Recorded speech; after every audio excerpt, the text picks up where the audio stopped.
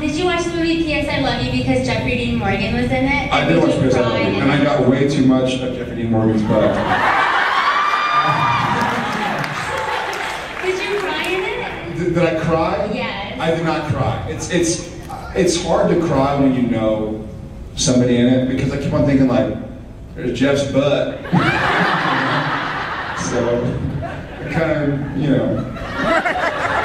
I mean, I'm sure it's very nice. For all you ladies, I'm sure Jeffrey Dean Morgan, he's a heartthrob. But, you know, I'm just kidding. I sent him a text message that day. I was like, hey dude, how you doing? I'm gonna be in LA and then we love that dinner. P.S. I love you.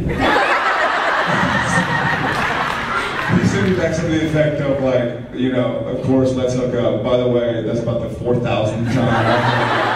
I was so ashamed because I thought of it myself. I thought I was so clever, but I did not cry about it. Okay, thank you. Okay. How about right there? Yes, ma'am.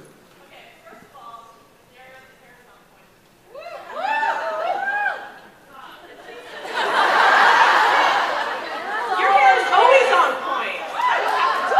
You know that. Bunch of little points, but I get it.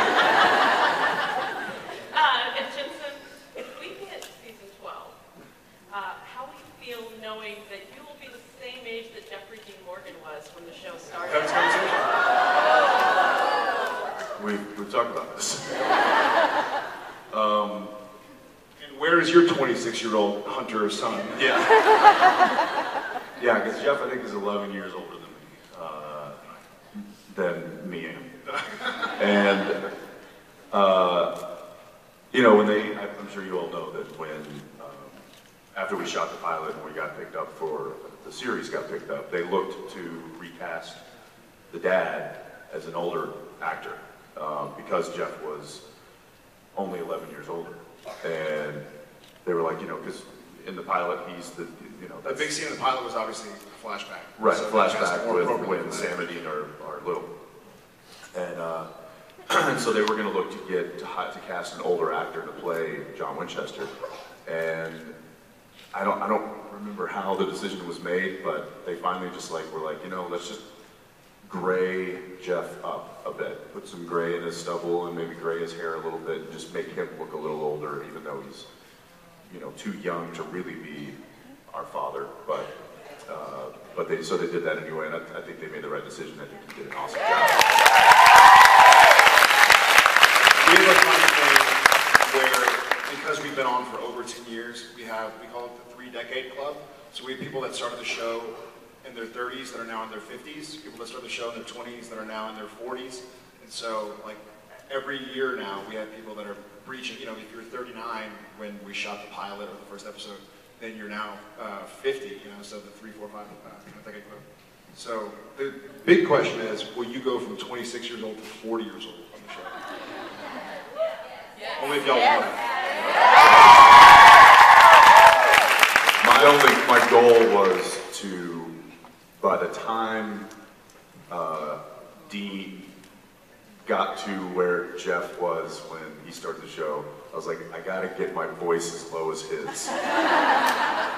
So I've been working on that for 11 years. And now I need medical help, so. You always need medical help. Shut up. I'm gonna go to the very end. First I just want to say that I love you and I think you're super talented and beautiful. And I have always wondered, is it a coincidence? Or did they name the brothers, did they name Sam after you and Dean after Jeffrey Dean Morgan? Totally. No. No? No, they were chosen, I forget what it was now. Kripke has given the reasons for the names. I think Mary and John are obvious, right? Sam and Dean, completely coincidental. But you can think it came from us. Yeah, that's fine. I'd rather think that. You do that. We'll just go with that. Thank you so much. Okay, I just wanted to say, I saw Jeffrey last weekend in Atlanta, so I was just wondering if you have any funny stories about working with Jeffrey and embarrassing stories. Many funny stories about working with Jeff.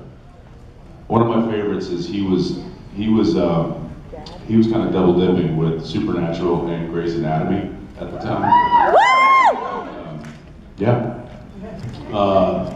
And so he would work all day on Grey's that filmed in LA, and then he would take like the red-eye flight up to Vancouver, and then start at like 6 a.m. and work all day, and then so there was zero sleep, and he was just a wreck. And remember, and a lot of dialogue in both shows. Yeah, tons of dialogue, and there's this one scene, I forget what episode it was. It was in a roadhouse of sorts. But yeah, it was like the second to the last, because it was the last 2 episodes of season 1.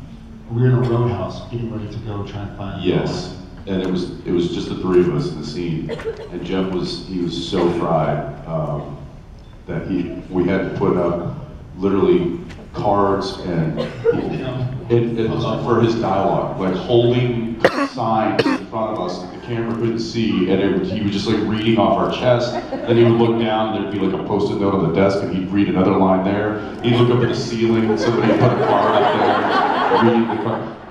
And it was, I mean, we got a lot of mileage out of that. We still do, but I certainly didn't envy that position. It's difficult enough learning dialogue and character for one show, much less 2. Yeah, he's very loved. And we miss him on the show greatly, but I guess he's, kicking ass in other places.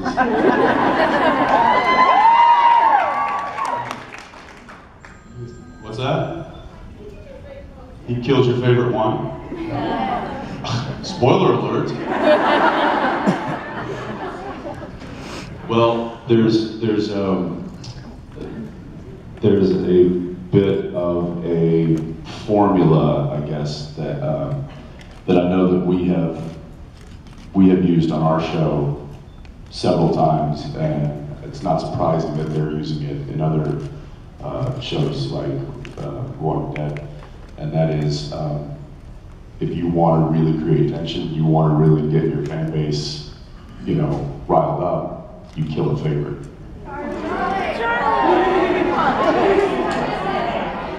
Exactly. So it's, there's reasons that those happen. It makes for movie and TV. That's why we've never killed Castiel. Yeah, that's why Misha and Mark are still on the show.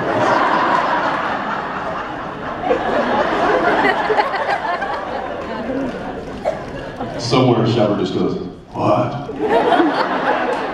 How dare you? How dare you?" All right, let's see. Hello. Hi, so nice to be here. I'm so grateful you guys are here, and thank you so much for being here. And I think you're doing a great job playing the complexity of the situation that Mary's in with the boys and trying to come back from bed. So thank you so much. My sister wanted me to ask, what was it like to work with Jeffrey Dean Morgan? What was it like to work with him? Mm-hmm. Well, great. I mean, it was so brief, and it was so long ago. I've seen him since, like at conventions and stuff, and he's just ever lovely, charming, and exactly what you'd expect. Like funny, self-deprecating, attractive, just really unfortunate. But I still hope, I have no idea, but I still hope one day they'll have him back. That would be great. It's like the missing piece, right? Yeah. He's really busy right now with that. So I don't know how or when that could ever happen. But, that would be fun. That would be fun. Hey. With Jeffrey Dean Morgan, how did y'all feel with him being on The Walking Dead as Negan? This is going to sound really weird, but very proud.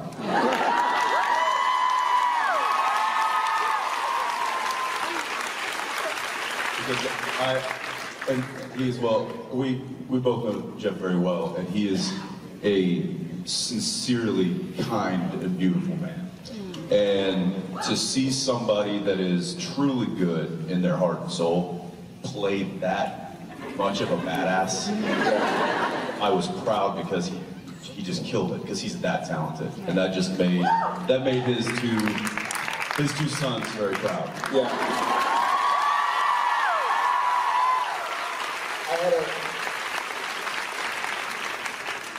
I had a similar but slightly different reaction where I was like, man, I am such a better hunter than Dad. He's having trouble with zombies. We're gonna film a scene we're gonna perform a scene from The Walking Dead right now.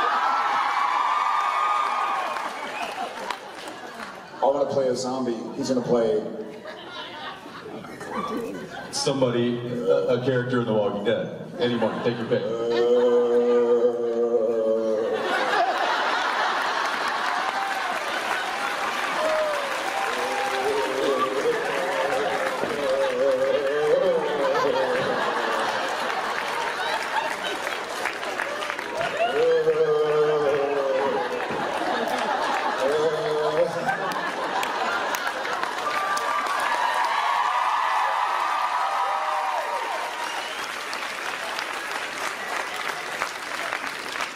I mean, we've taken down hard. We've taken down Lucifer, the darkness. Give me a stumbling zombie any day of the week. I'll go back to sleep. Well, Very proud of you. Love Jeff. well, I just wanted to say, I don't want anybody here who may be Negan fan, I don't want y'all to hate me, but I am not a fan of Negan. I hear you. I hear you. I think there's a lot of people that aren't fans of Negan. But we all love JDM. But we all love Jeff. Thank you, Natasha. Cheers. Love you back, Colin. That was a rough hour of television, I will say that. Yeah. Like, oh, Dad's a badass. He's got a baseball bat. No, when he was in the band, he had like a fully automatic. He was just picking them off. The bat was for the humans. I guess I don't have to watch now. Spoiler alert. Any other movies or shows you want to ruin for all of us? Yeah. Have you seen Titanic? It sinks.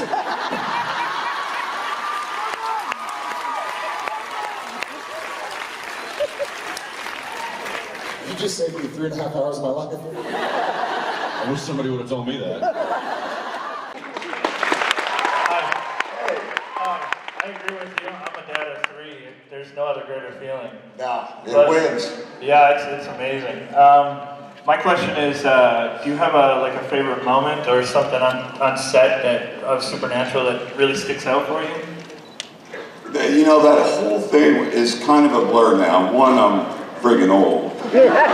My memory is fading quickly. What I remember, for some reason, the episode Shadow really sticks with me. That was my personal favorite episode for a lot of reasons, but really what stands out, it's kind of the first time, and I knew Jared Jensen, obviously, at that point, but it was the first time that the father and son were kind of reunited. And I think we all were kind of so looking forward to that moment, besides having the giggles all the time. And I have a tendency to break. I'm not good at serious stuff on the set. It happened with Grey's Anatomy. In the middle of me dying, I'd start laughing. Supernatural, same thing. When I die, I'm going to giggle. If I'm hurt, I'm going to laugh. And I generally like to bring down whoever's around me with me. So we were never good at getting through a day without the crew just kind of rolling their eyes and going, okay, well, we wasted another hour because Jeff's laughing his ass off. So what I think my fondest memories are just kind of the initial bonding that we were having, a new show, year one, and kind of finding our feet in that show, and also sort of falling in love with each other. That's what well, yeah, what's not to love? And now I'm still friends with these guys, and I gotta tell you, I've been around for a while, and I've done a couple shows and a couple movies, and there's very few people that I have remained in contact for, certainly not 10 years. Huh? shot. And Jared and Jensen are at the top of the list of guys that I love and adore. So. Thank you.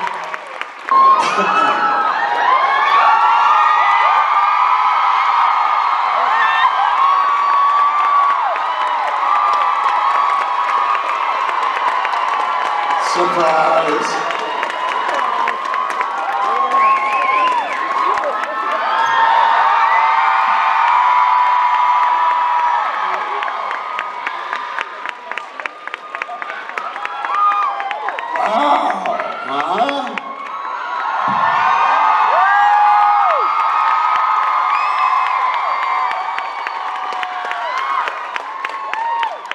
And you thought you were only stuck with my ass. You know what would be great is if Mom were here too. What if she's not? She's burning on the ceiling somewhere.